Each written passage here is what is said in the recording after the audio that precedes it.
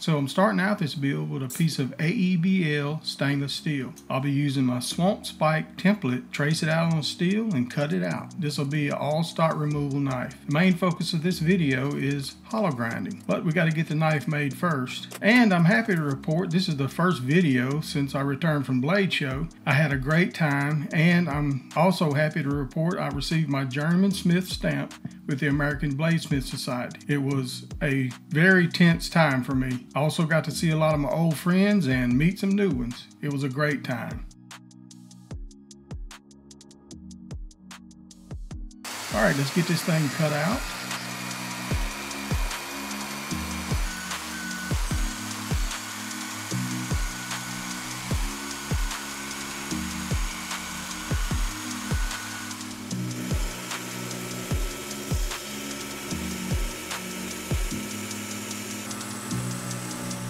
And we'll get it profiled, and I'll go ahead and transfer the holes from my template and get those drilled.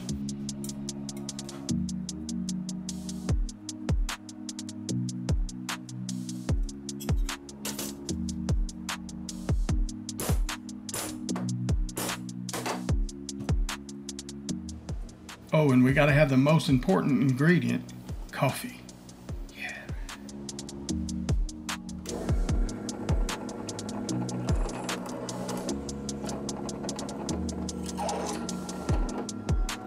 I like to chamfer all the holes just to reduce any stress risers when we go to heat treat. I'll be heat treating this blade before I grind it. This is stainless foil. This will reduce oxidation. Stainless doesn't do well if you don't control the environment, and these stainless packets will reduce oxidation tremendously.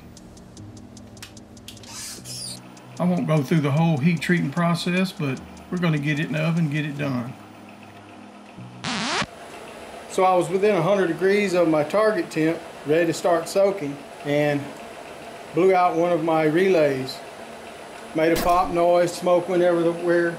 Took me about 10 minutes to change it out. I've got 3 or 4 spares. This rarely happens, but it does. Now I gotta wait again, probably 30 minutes to get back up to temp. I'll go ahead and get the flats hand sanded before I grind in the bevels. Go ahead and get some scribe lines on here and get it ground.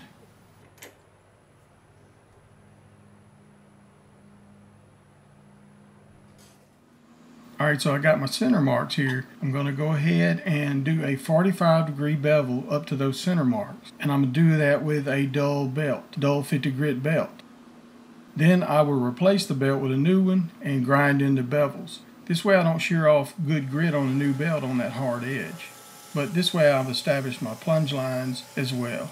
I know I'll probably say this 100 times, but even though I'm just putting in these initial bevels, I'm using the same techniques that I'll always use when grinding bevels, and that's using slow, steady movements with my arms by my side braced. And I'll go over some details a little greater depth when I get these initial bevels on here.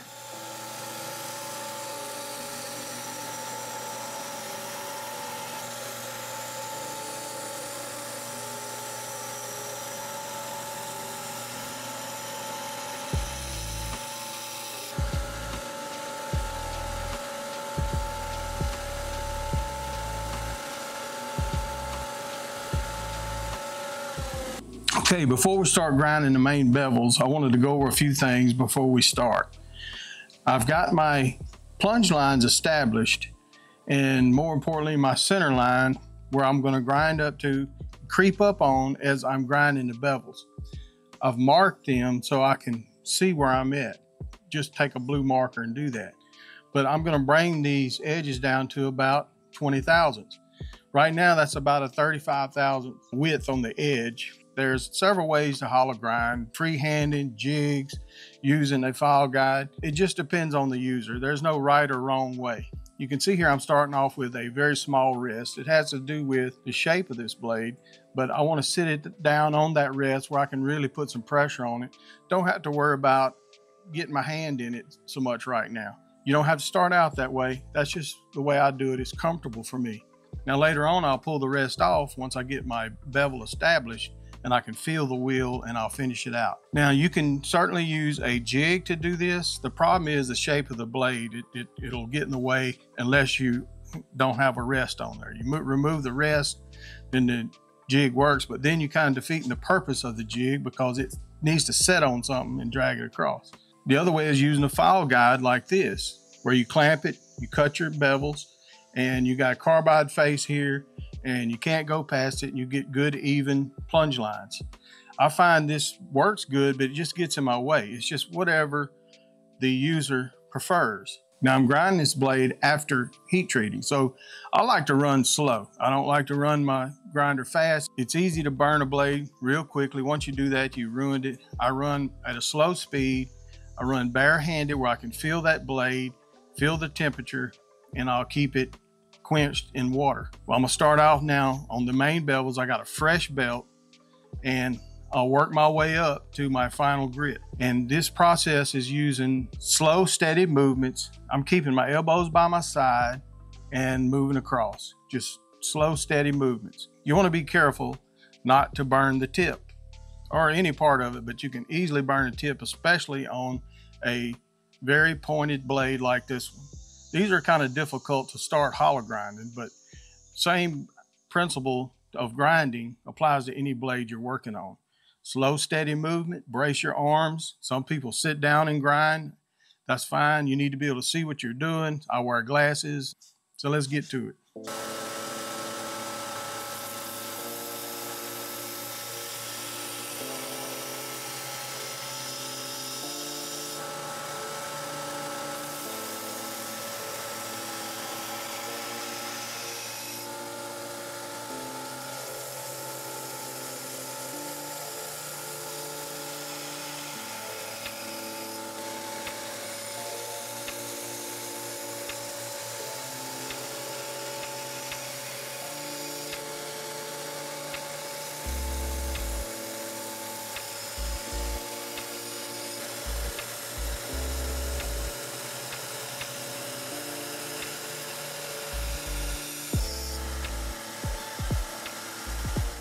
I'm just moving the belt over so that I can correct my plunge line.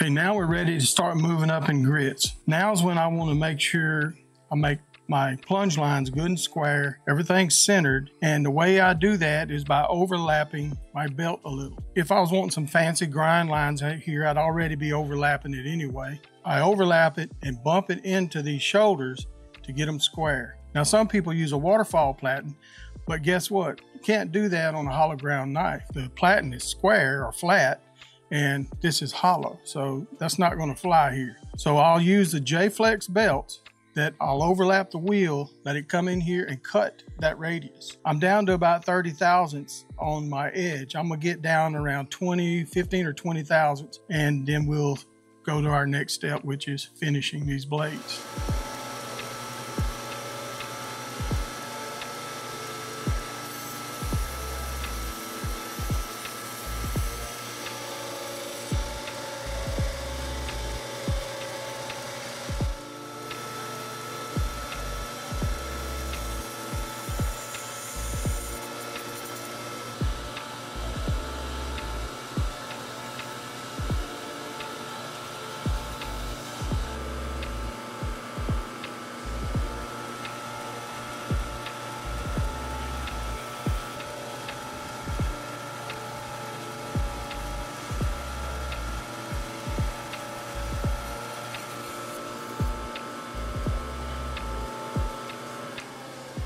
All right, that looks pretty good. Time to start doing some hand sanding.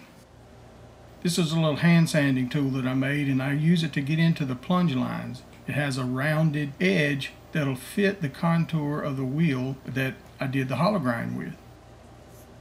I'm only going to bring these up to around 600 grit hand sanding, and that'd be perfect for this EDC swamp spike.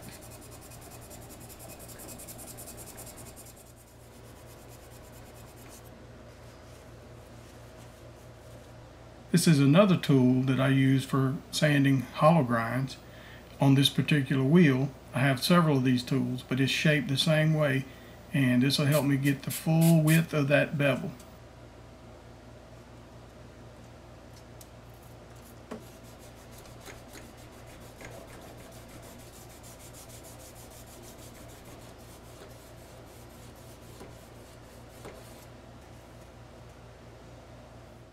And I've got my handle material, which is linen micarta with red spacers. I'm going to go ahead and get these fit up and drilled out.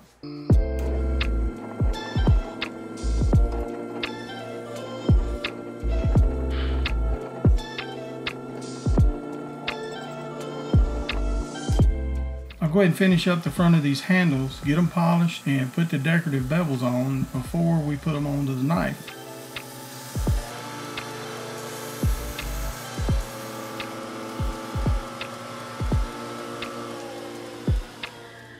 I just scribed some lines on here where I want these decorative bevels to stop. And these are not just decorative, they also serve a function. They take the sharp edge off of the front of the handle so to go easily in and out of the sheath, and it feels better in the hand. I just set them up in a 45-degree jig and cut them, and then I just continue to go up into the final grit, and then I'll polish them on the buffer.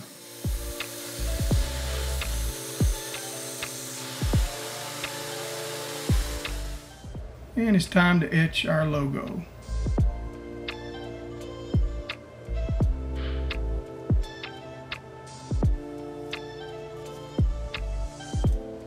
Go ahead and get these handles glued up and finish them out.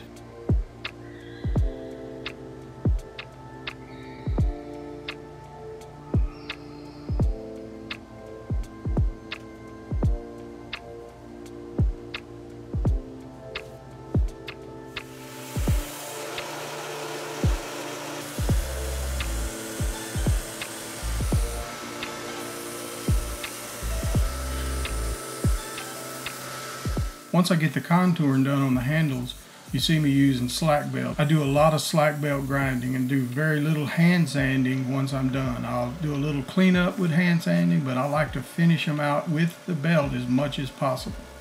Use your tools. So here's a look at the finished knife. Turned out pretty good.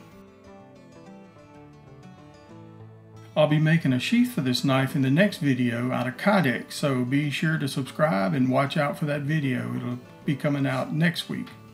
Yep, I made more than one while making this video. I'd like to thank you for watching. If you got any questions, just leave them down in the comments. I want to thank my patrons, and we're going to see you on the next one.